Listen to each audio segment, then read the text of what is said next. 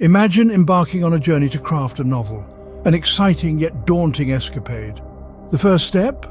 Outlining your novel. Begin by selecting your genre and let your mind wander, creating a whirlpool of ideas.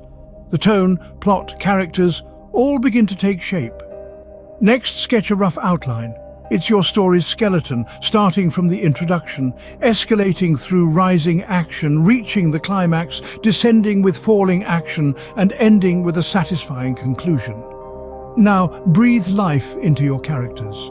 Create profiles, understand their motivations, fears, and desires.